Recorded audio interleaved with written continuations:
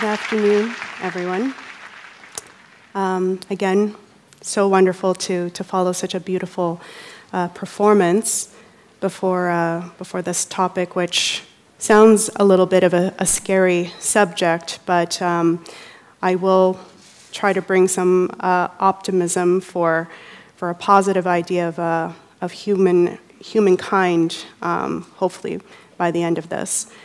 And thank you to Kirsten, too, for giving me this opportunity to speak to you all today. So the subject that I will be presenting is why H.G. Wells's World Brain and Yuval Harari's Hackable Human will not succeed, a study on the abolition of man. In 2018, Yuval Harari delivered a presentation to the World Economic Forum titled, "Will the Future Be Human?" In his presentation, Harari seemed to be confirming our very worst fears of a dystopic future right out of a sci-fi movie, that we risked annihilating ourselves if we continued down the path we were already on as we progressed into an age of advanced technology. These stark predictions by Harari were received almost as if he were a prophet. His visions of the future he was certain would come about, but he was unclear as to any detail concerning how such a future would come about, how, and most importantly, how we would best avoid such a fate. When Harari was questioned after his presentation and in another Q&A session at the same World Economic Forum meeting, all Harari could repeat was his own algorithm for a very general doomsday prophecy. To all other questions that pertained to specifics or mechanics of how such a dystopic future would play out, he would answer that he did not know. This should strike any thinker as problematic. That is, are we supposed to listen to Harari as if he were a scholar or a prophet? If we are to take Harari as a scholar that has developed insight into the subjects he discusses from the studies he has made, then it is a problem that he cannot discuss such specifics, but rather entirely avoids them. In fact, as we break down Harari's own algorithms that he uses to form his vision for such a dystopic future, we see them riddled with personal assumptions, judgments, and conclusions masked as objective algorithms. For those who may not be aware, an algorithm is a process or set of rules to be followed in calculations or other problem-solving operations, especially by a computer. Before we look at some of these biological algorithms of Harari, which have purported his theory that humans are hackable, we should quickly review how such a mathematical and evolutionary viewpoint came to be accepted in academia in defining human nature and the universe we live in. Harari has clearly drawn from the works of Darwin, Bertrand Russell, H.G. Wells in his work, and thus it is useful for us to review how their works influenced our understanding of human nature and the universe. That is, how a modern science was created to in turn create a modern religion, which in turn would promise us a modern utopia. If this sounds outlandish to you, may I remind you that H.G. Wells, as well as Bertrand Russell, Aldous Huxley, and Harari himself have written and discussed about the need to bring such a thing about. In Harari's presentation to the World Economic Forum in 2020, the moderator brought up the parallels of George Orwell's 1984 and Aldous Huxley's Brave New World in relation to Harari's predictions of the future. This is most certainly relevant, but not in the way you may be thinking. This excerpt from Huxley's Brave New World gets at the very core justification for why a scientific dictatorship is needed and how it is perpetuated, namely by denying purpose, by denying intention. This does not just pertain to us discussing evolution and human nature, but even to how the universe itself functions. Huxley wrote, "A New Theory of Biology" was the title of the paper which Mustafa Moon had just finished reading.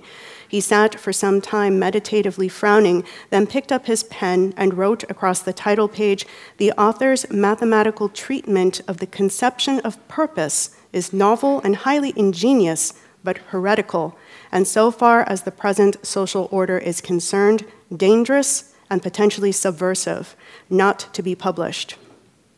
A pity, he thought, as he signed his name. It was a masterly piece of work.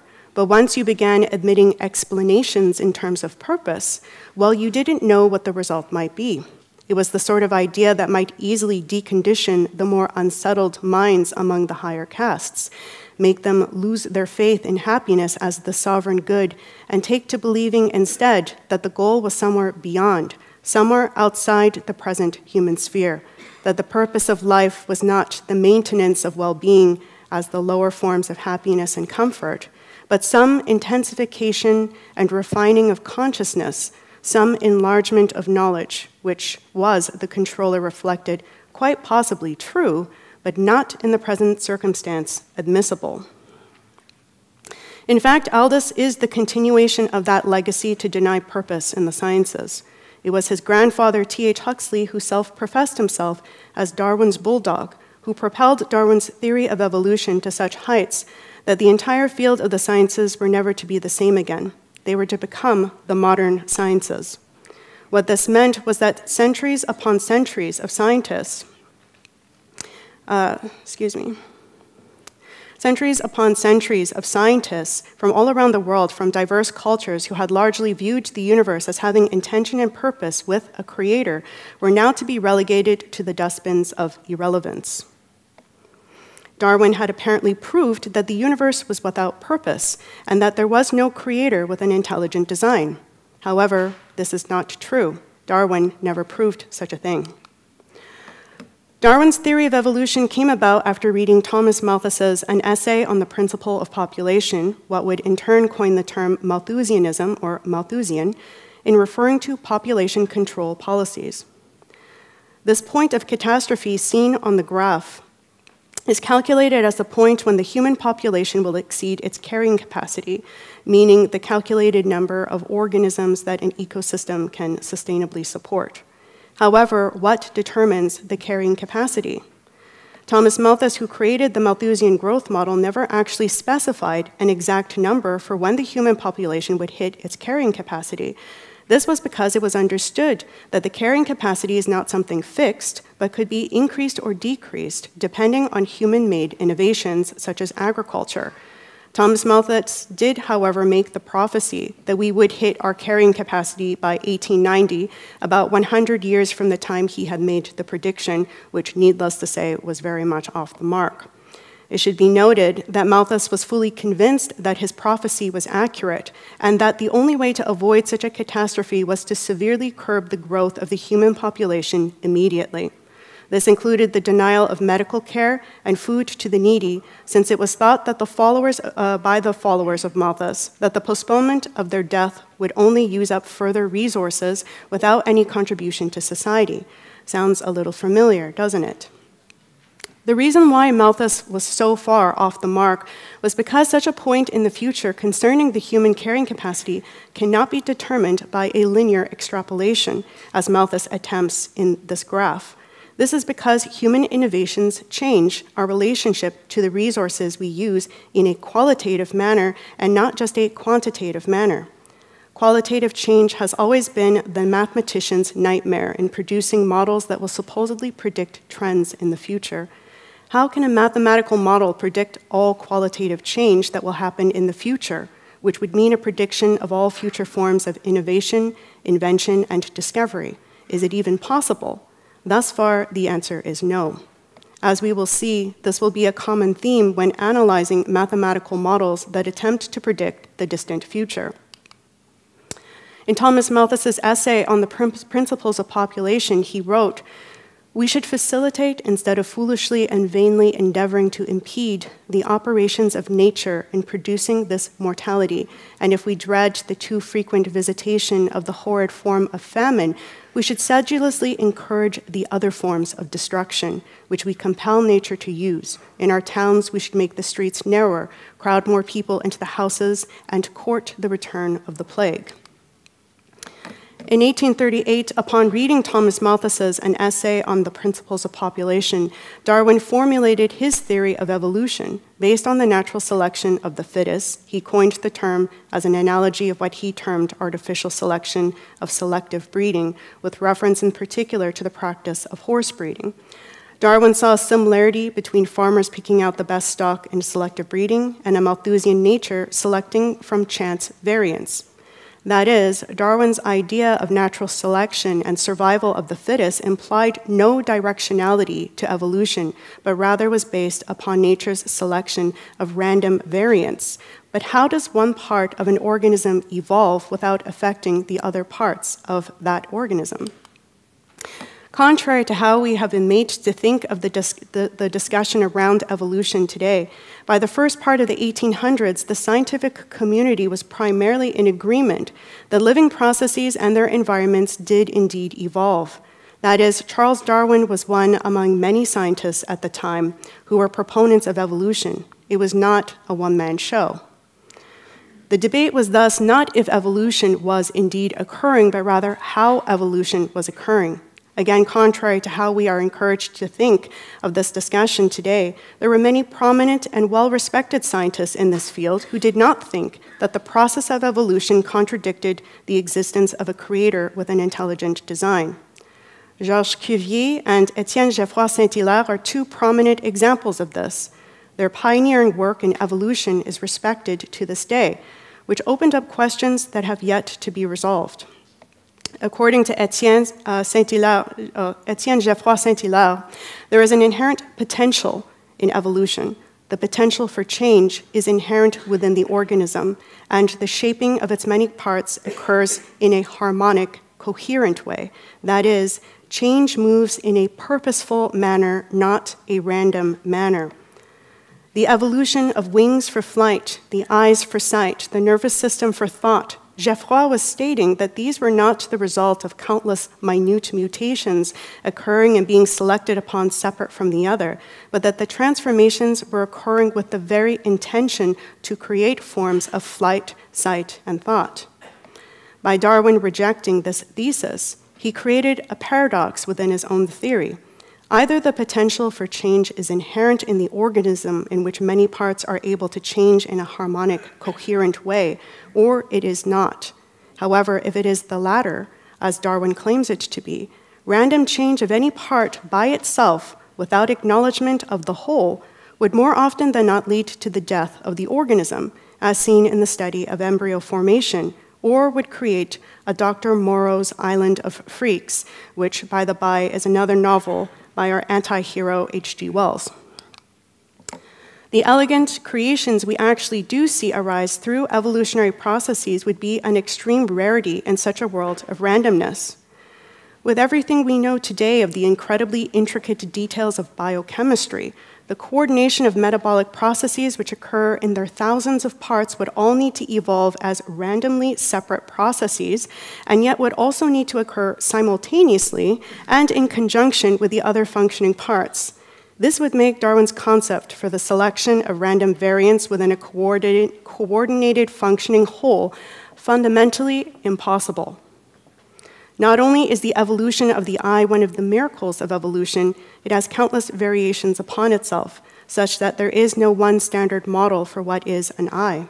Are we thus to believe that this has randomly occurred not only once, but thousands of times in each species with its own distinct variation of what is an eye?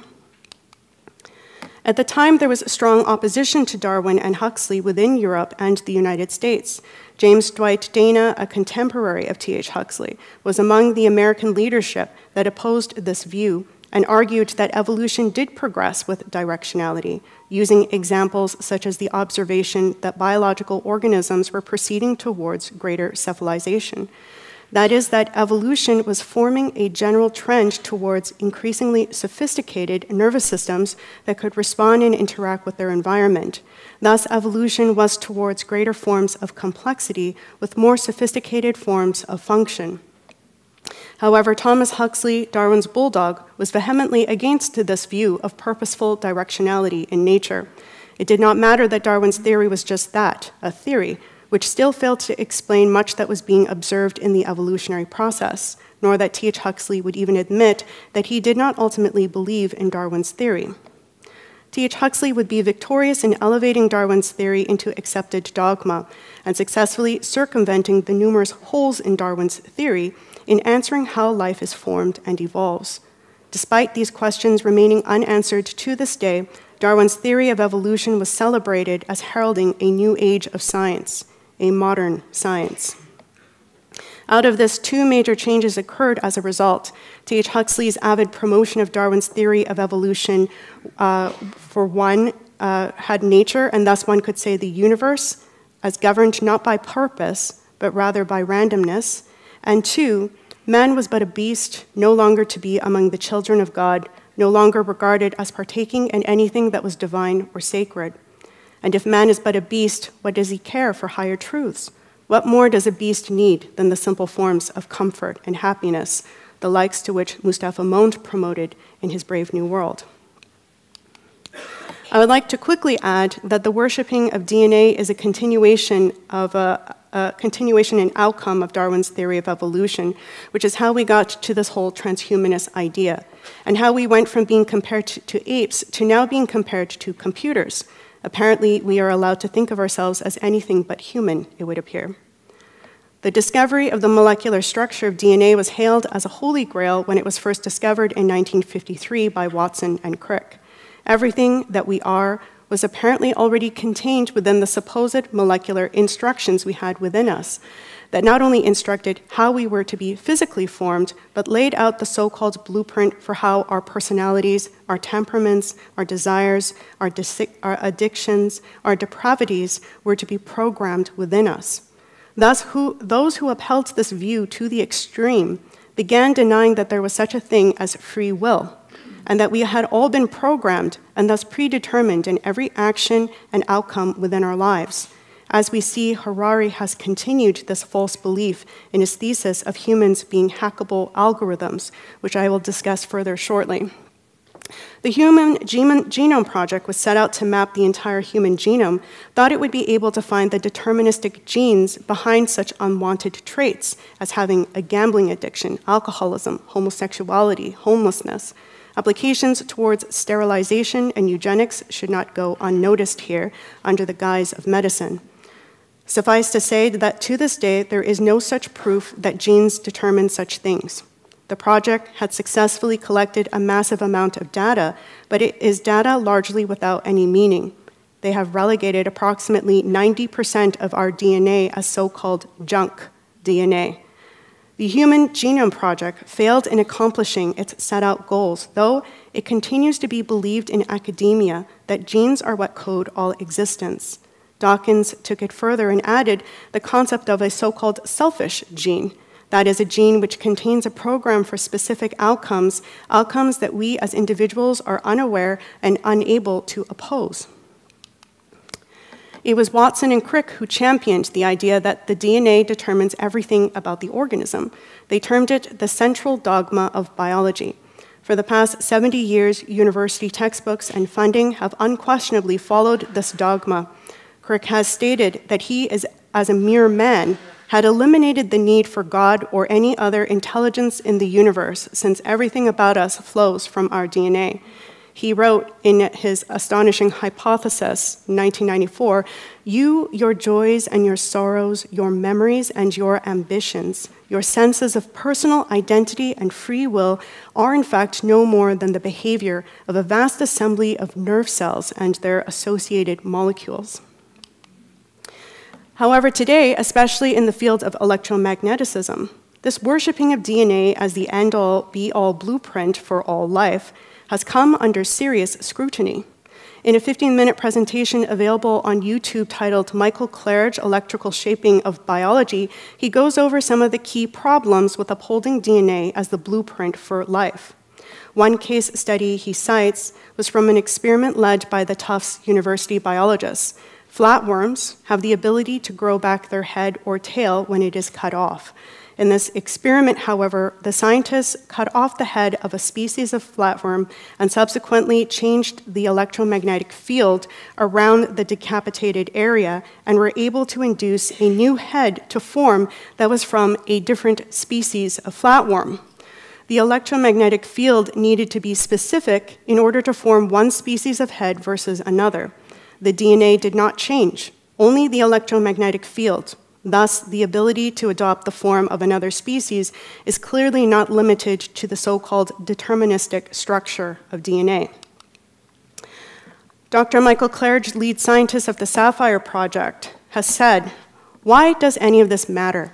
It matters because the story of DNA that we grew up with and still teach to our children is not only wrong, it is actually harmful to our spirit because it gives us a false understanding of ourselves and of our relationship to the universe. We were told that a simple molecule with sequences of 4 molecular letters determines everything about us. We were assured that not only our shape, but our entire being is supposedly a simple unfolding of some molecular computer program into which we have no input.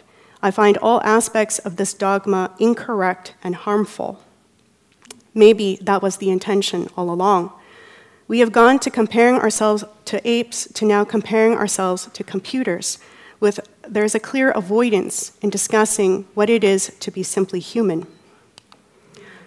Alongside the biological studies in Darwinism of the 20th century were the mathematical studies, which would uphold the same core Darwinistic principles of human nature and the universe, and that change was random, not purposeful. At least, it was not a purpose we mere mortals could understand. At the very start of the 20th century, the influential International Congress of Mathematicians organized a conference in Paris, France in 1900. It was at this conference that David Hilbert, a leading mathematician at Göttingen University, was invited to speak on the future of mathematics, where he stressed the need for the field of mathematics to, quote, "prove that all axioms of arithmetic are consistent and axiomatize those physical sciences in which mathematics plays an important role." What Hilbert was calling for in his challenge for the future of mathematics was that all scientific knowledge be reducible to the form of mathematical logic, that it be contained within a minimum of accepted truths and rules of derivation, which could be proven by consistent and complete formal mathematical proofs. Thus, all scientific knowledge would in the future be deduced from such mathematical models. There was nothing left to discover in the typical sense of what defined scientific investigation during the 19th century and earlier. Scientists only needed now to refer to the appropriate mathematical model. In 1900, Bertrand Russell and Alfred North Whitehead set out to meet Hilbert's challenge, which resulted in the Principia Mathematica, published 13 years later. Although Kurt Gödel would disprove the entire premise for the Principia Mathematica with his incompleteness theorems, the Principia Mathematica remained as one of the most influential works of the 20th century on not only shaping modern logic, but also formed the basis for the latter development of cybernetics and systems analysis by Russell's student Norbert Wiener during World War II, which was used as the operating system upon which transhumanism was based. In other words, Principia Mathematica put forward the argument that all knowledge is reducible to mathematical logic. This was disproven by Kurt Gödel, but is irregardless viewed as a mainstay in philosophy and mathematics to this day and is what has led to the development of cybernetics. Before you conclude that Russell himself didn't personally believe that irrationality was a fundamental force in the universe simply because he tried to formalize said universe, it is worth reading a section of his bitterly misanthropic view of humanity presented in his 1903 A Free Man's Worship.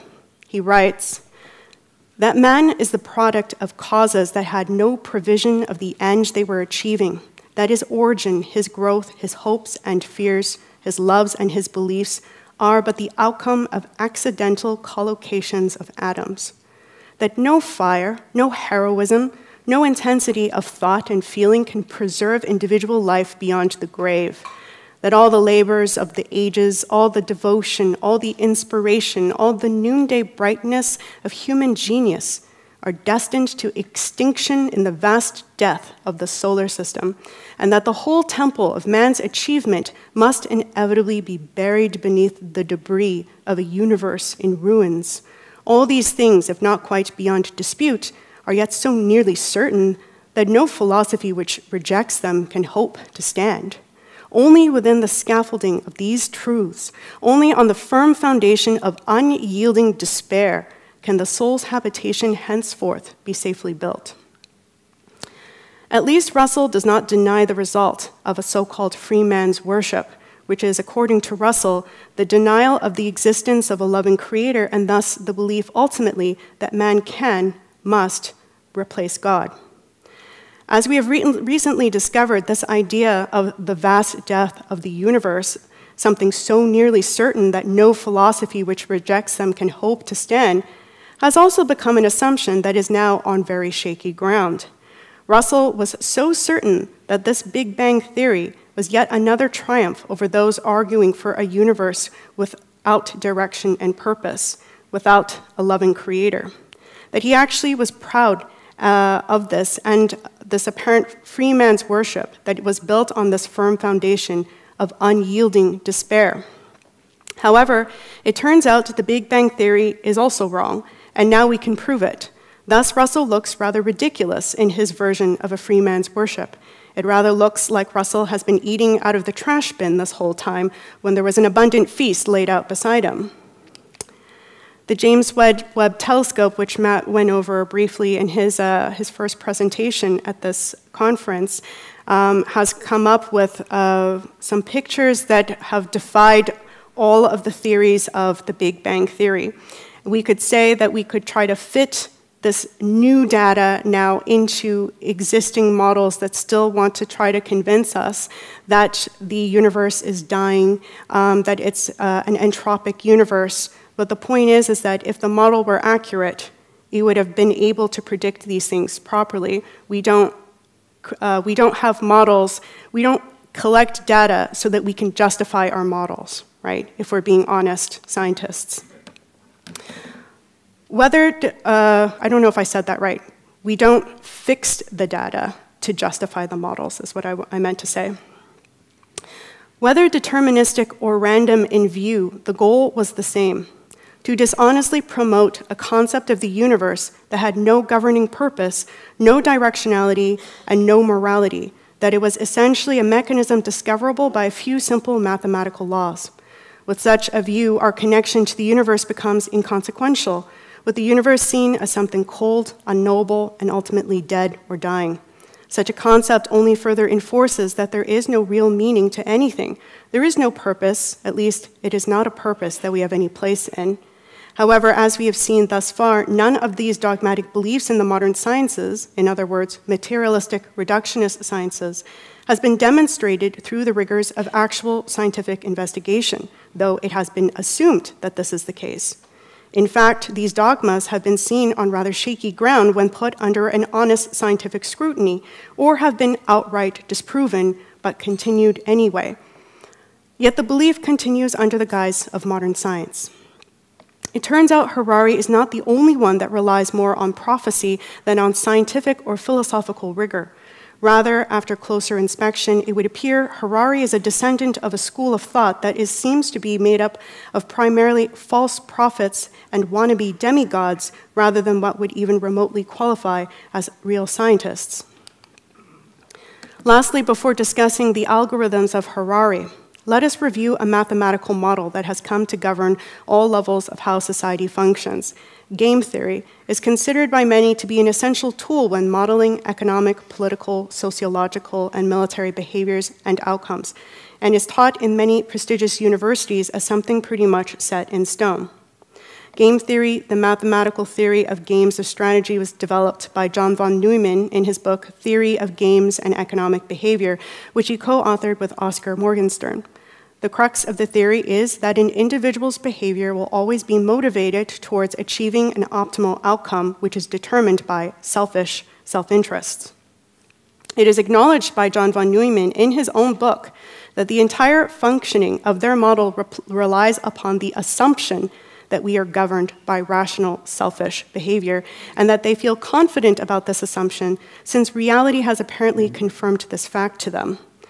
The reason why mathematicians feel safe in making such assumptions like this, like the assumptions Harari's algorithms are also laden with, is due to the continued dogmatic belief in Darwinism, and thus such an assumption that is put into an influential mathematical model no longer needs to be questioned.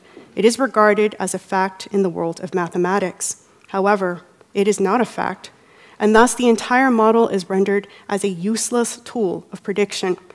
It is, however, a very useful tool in conditioning, in programming the desired behavior a controller like a Brave New World, Mustafa Moon, would like to see in the people.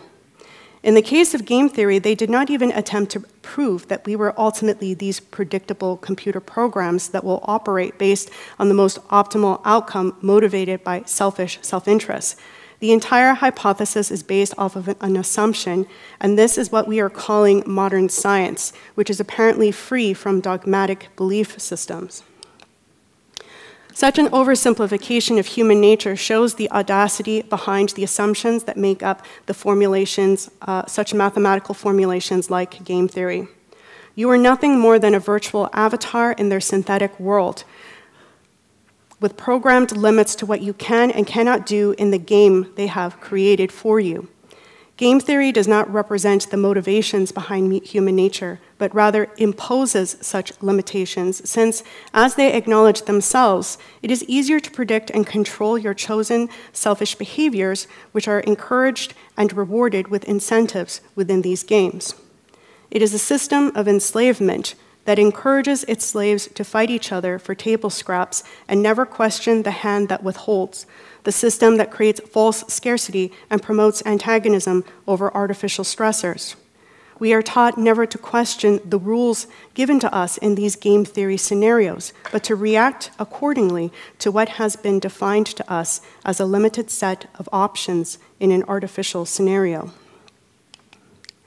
The entertainment industry has pushed this idea that the best we can do, as we are told we are headed towards an apocalyptic future, is to merely adapt and survive, a survival at all costs. We have been conditioned to this idea of a survival at all costs, that is, a survival of the fittest within a post-apocalyptic world. We have learned to view this as our liberation, this false and delusional idea that as long as one can survive, such a life is worth living. We have been conditioned to not question our circumstances or how we got here. We have been conditioned to think that there is no solution, and the only thing we can do is just accept the increasingly bleak future we are told is necessary and inevitable. Our life becomes similar to that of a lab rat who has no choice but to abide by the parameters of the game they were put in and figure out any means for survival. And in such a life, we have been conditioned to view that freedom and liberation can be attained if we earn the gold medal in such post-apocalyptic Olympic Games. Freedom is no longer about questioning, resisting, and challenging the oppression and enslavement of a society, but rather it focuses on its best subjects, so to speak, its best survivors, who can best wield the sort of behavior its controllers want to see. It is Darwin's survival of the fittest in its final conclusion. Let us be honest with ourselves. Is there any dystopic vision we have for the future that is not imagery we have collected from some Hollywood sci-fi movie or novel? The very pictures in our head about major issues and subjects, including about the future, are increasingly being placed in our mind from the entertainment industry. Can you really say you are in charge of your thoughts if you allow yourself to be governed by such dystopic imagery?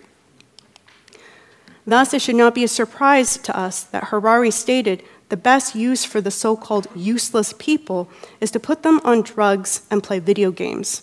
That is essentially what we are already living in if you are an adherent to game theory, cybernetics, and transhumanism.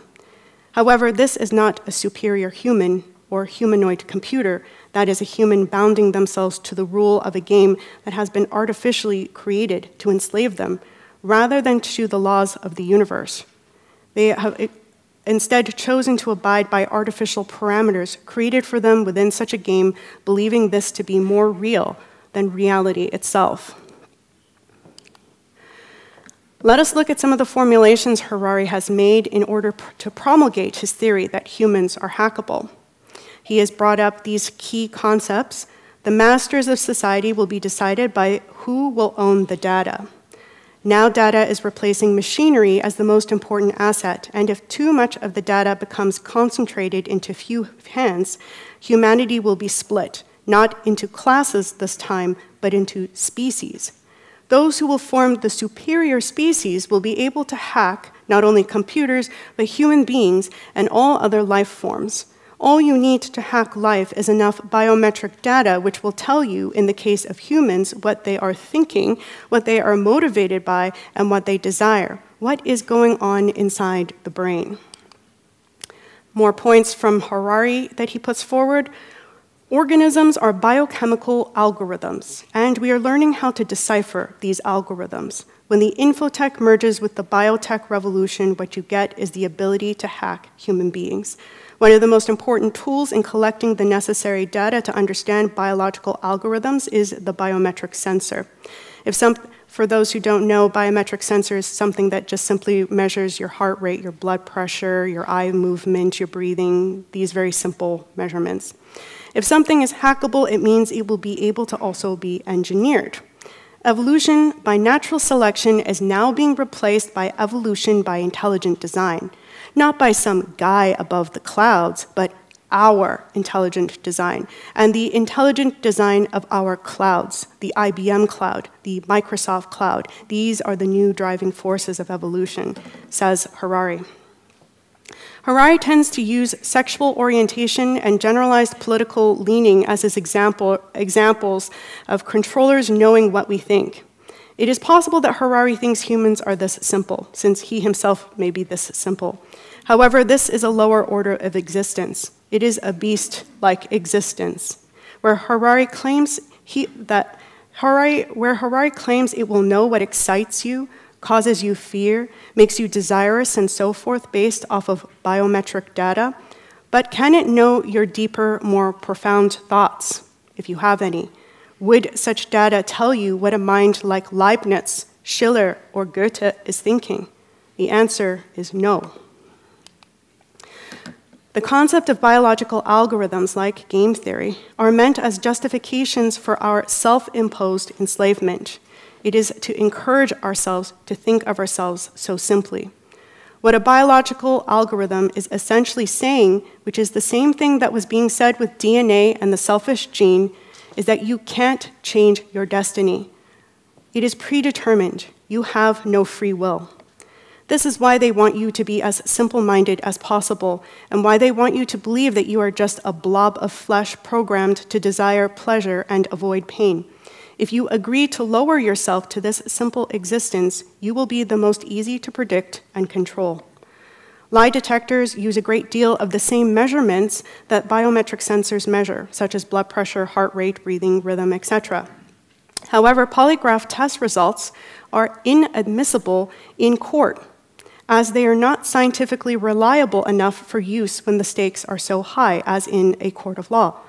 This is because it is well documented that certain people can pass the test while lying, and others who are telling the truth can fail the test.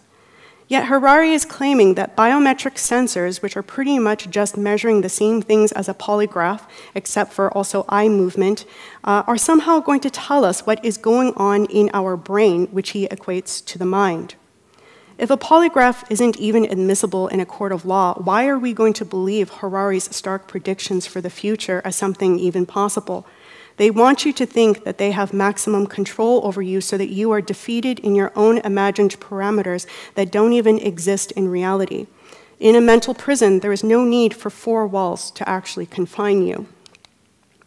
Here is an example of a mental prison that Jeremy Bentham, an English philosopher, and also he invented what is called the hedonist calculus. He invented the panopticon, which is this idea that there is a guard in the middle of a prison, but none of the cellmates know if the guard is watching them or not, and so they all behave accordingly.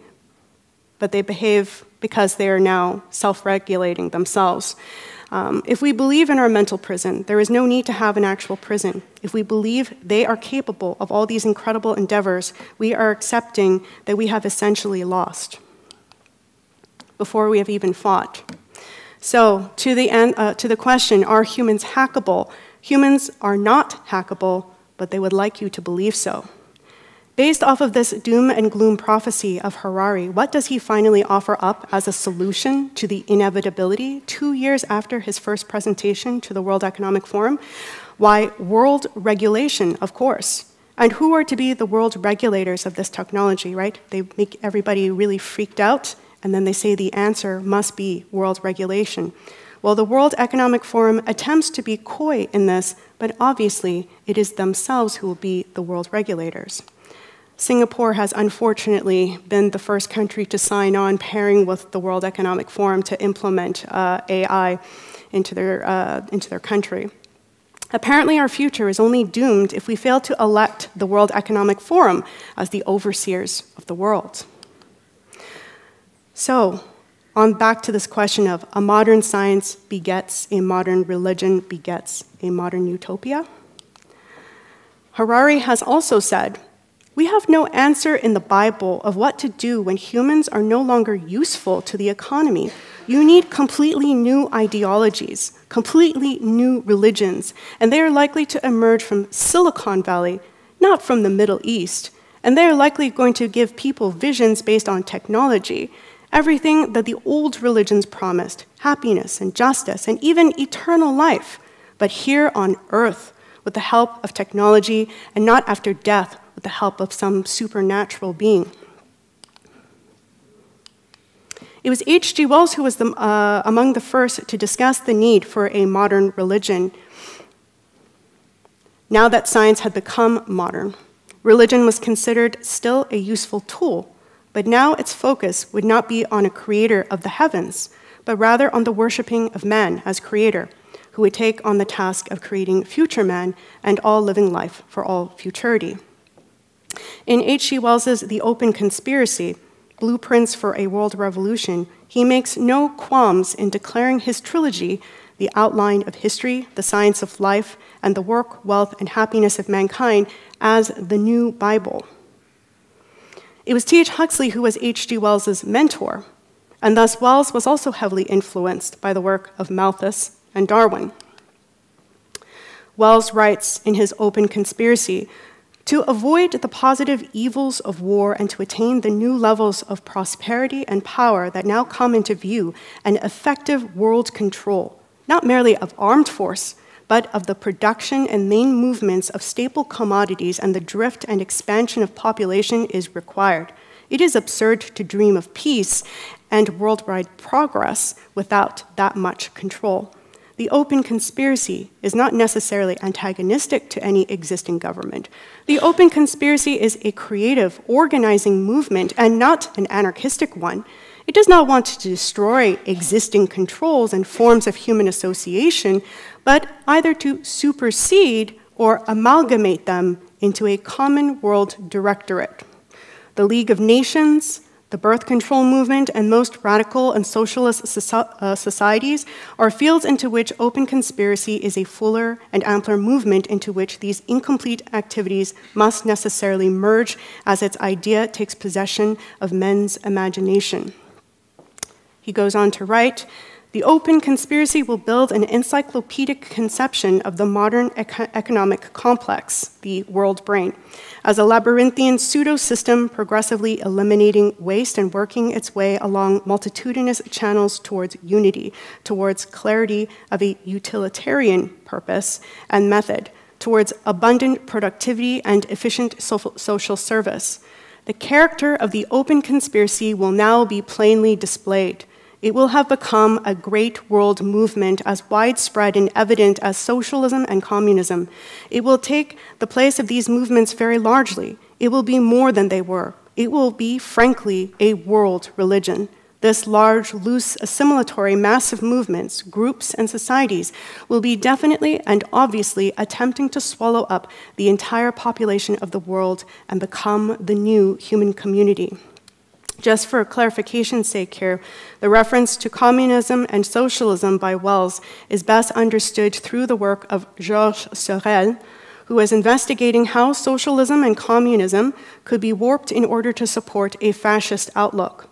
The Italian fascists largely took up Georges Sorel's work and is why they called themselves National Socialists before the world came to know them as Italian fascists.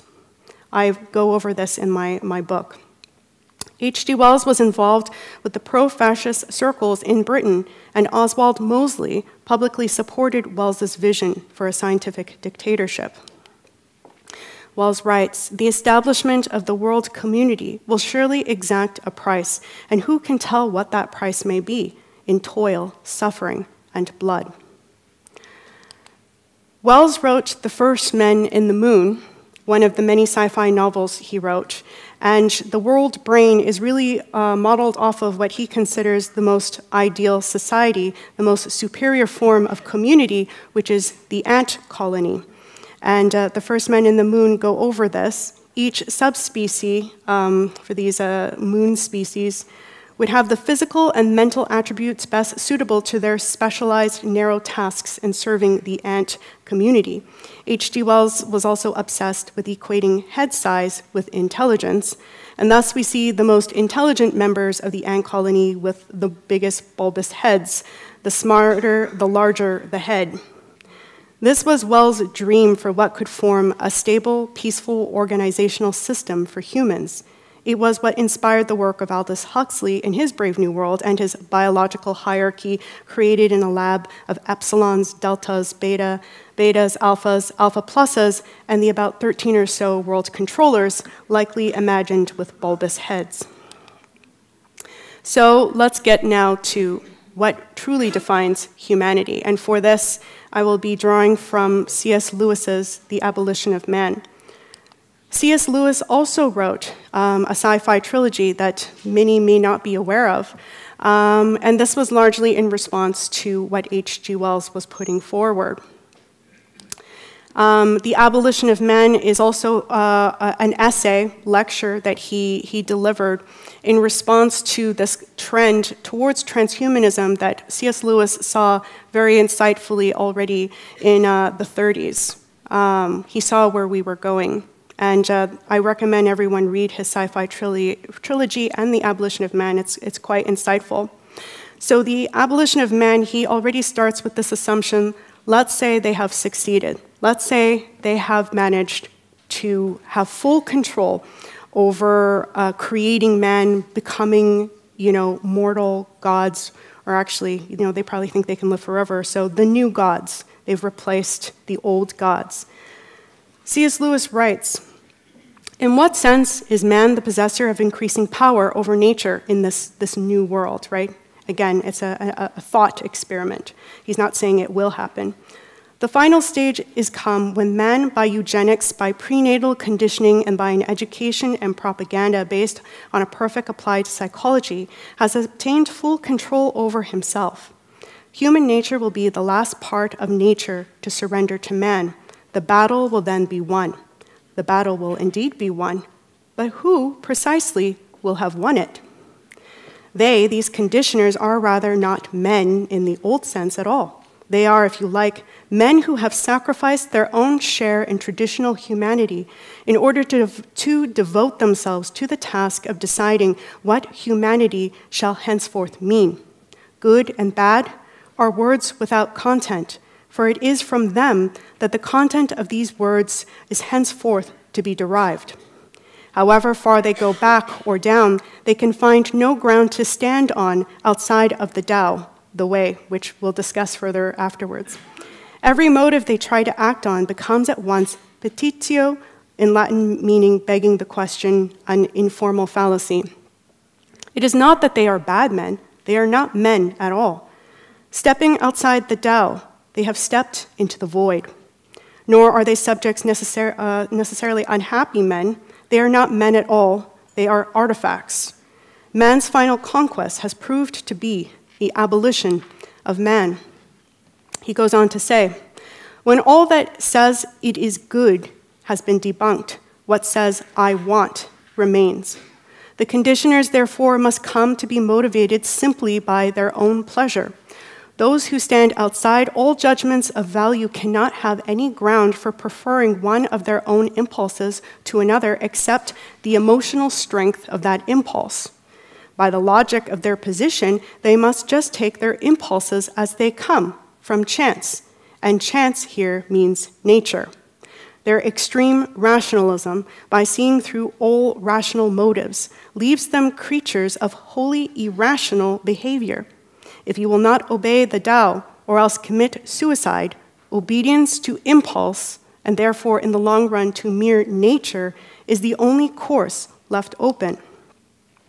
At the moment, then, of man's victory over nature, we find the whole human race subjected to some individual men, and those individuals subjected to that in themselves which is purely natural, to their irrational impulses.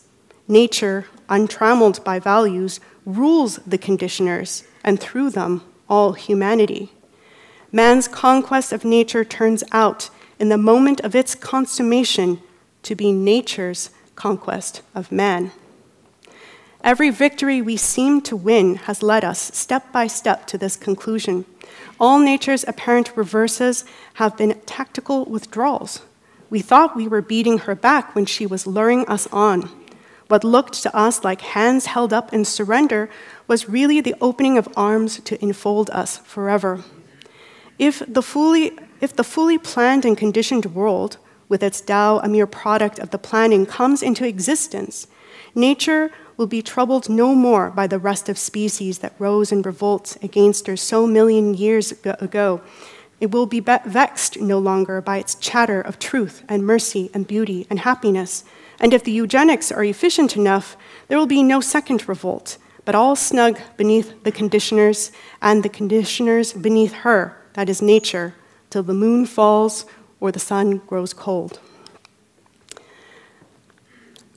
Man's conquest of nature turns out to be, in the moment of its consummation, to be nature's conquest of man, the abolition of man.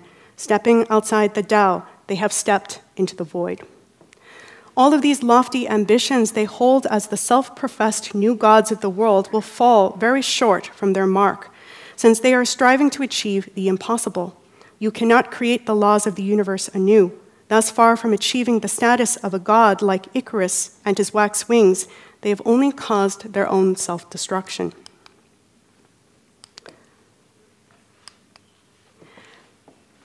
C.S. Lewis also writes, this is a preceding section to the abolition of man, but I thought it was more suitable to end on this because this is really the mainstay, this is the truth, whereas the abolition of man is a hypothetical thought experiment to see where we lead ourselves with such grand illusions.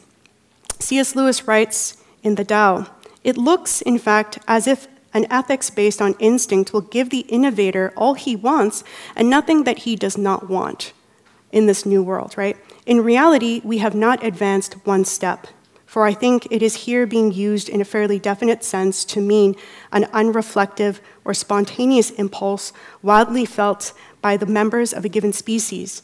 In what way does instinct thus conceived help us to find real value? Telling us to obey instinct is like telling us to obey people. People say different things, so do instincts. Our instincts are at war. Each instinct, if you listen to it, will claim to be gratified at the expense of all the rest. And the idea that without appealing to any court higher than the instincts themselves, we can yet find grounds for preferring one instinct above its fellows dies very hard. The truth finally becomes apparent that neither in any operation with factual propositions nor in any appeal to instinct can the innovator find the basis for a new system of values. None of the principles he requires are to be found there, but they are all to be found somewhere else. All within the four seas are his brothers, says Confucius. Do as you would be done by, says Jesus.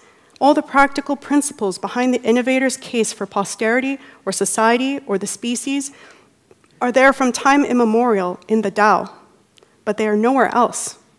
The innovator attacks traditional values, the Tao, in defense of what he at first supposes to be, in some special sense, rational or biological values.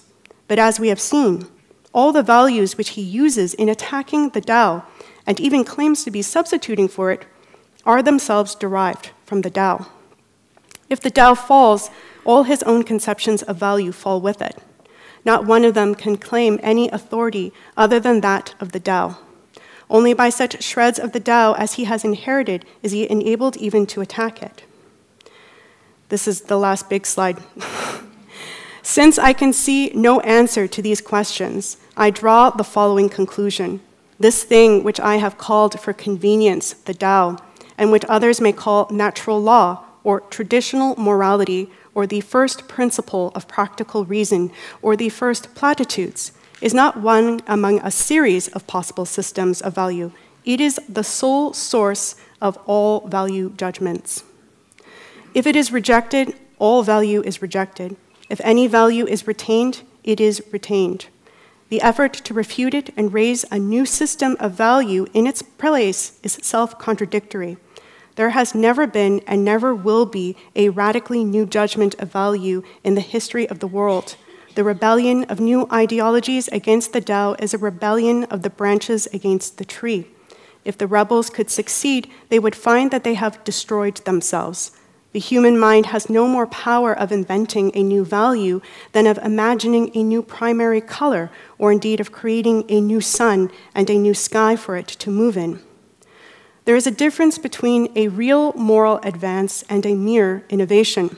From the Confucian, do not do to others what you would not like them to do to you, to the Christian, do as you would be done by, is a real advance. The morality of Nietzsche is a mere innovation. The first is an advance because no one who did not admit the validity of the old maxim could see reason for accepting the new one. And anyone who accepted the old would at once recognize the new as an extension of the same principle. If he rejected it, he would have to reject it as a superfluity, something that went too far, not as something simply heterogeneous from his own ideas of value. But the Nietzschean ethic can be accepted only if we are ready to scrap traditional morals as mere error and then to put ourselves in a position where we can find no ground for any value judgment at all. It is the difference between a man who says to us, "You like your vegetables moderately fresh, why not grow your own and have them perfectly fresh?" And a man who says, "Throw away that loaf and try eating bricks and centipedes instead." Those who understand the spirit of the Tao and who have been led by that spirit can modify it in directions which that spirit itself demands. Only then can they know, only they can know what those directions are. So I will end by saying a few words, but don't be fooled by today's self-professed magicians, the Wizards of Oz who claim such lofty powers. It is all sitting on a hill of sand and is a mere illusion of what it is to be all-powerful. To deny that anything noble came out of civilization, such that the wonderful discoveries that have been made in various fields, which have not only uplifted our life, but offered us such wonders as being able to ascertain a beauty that can only come through higher learning. If we deny this, we are denying that civilized part within ourselves. We are cutting out our better nature. Schiller talked about the savage and the barbarian in his aesthetical letters. He wrote, "Man can be self-opposed in a twofold manner, either as savage, if his feelings rule his principles, or as barbarian, if his principles destroy his feelings." If we convince ourselves that we are most noble as a savage or barbarian, then we will be most easily controlled through our base desires and enslaved. The more noble our nature, the more free we are. Thus, it is no coincidence that a system of empire would not want us to have an identity of a just and beautiful concept of our civilization. It is the most prevalent and effective censorship one could have. There is no need to censure books and speech when people have no desire to read or speak them in the first place. The problem with the misuse of technology is thus what is the governing structure's intention for such a society. Today, our world primarily lives to benefit tyranny. Our financial system, our education system, our transforming culture, our rewriting of history, our outright censorship of history, our sciences have all been taken over. Thus, it is not just a technological crisis we are living in, it is an existential crisis. We will not solve an existential crisis by simply taking certain materials out of our lives. We have to become reconnected to our better selves and no longer abide to serve a system that upholds tyranny. Tyranny does not require advanced technology to exist. Tyranny reigns supreme wherever we find a people who do not view themselves as free, strong, and dignified. That is our crisis today. It is the wannabe controller's best interest that we view the situation as hopeless, that we view it as inevitable, since we will not oppose such a future if we are already mentally defeated. We will not risk anything to fight for a better future if we think a better future is not possible. We will simply be content to live moment to moment, hoping we can delay as much as possible the dark clouds looming ahead. Our nature is not what we have been told by the likes who have promoted the doctrine of modern science and modern religion. We are in fact beings that are sacred and partake in the good, the true, and the beautiful. We have been lied to and debased in order that we be more easily controlled. It is up to every individual whether they choose to exit this artificial reality that has been created to enslave their mind within a mental construct and participate instead in what is to be truly human. Our freedom, our salvation from the spiritual torment of our existential crisis can rather be simply accessed if we recognize our true nature, not a savage or barbarian, but our best nature, our most noble nature. As Schiller wrote it in his aesthetical letters, it is through beauty, that is, a noble soul, that we arrive at freedom. Thank you.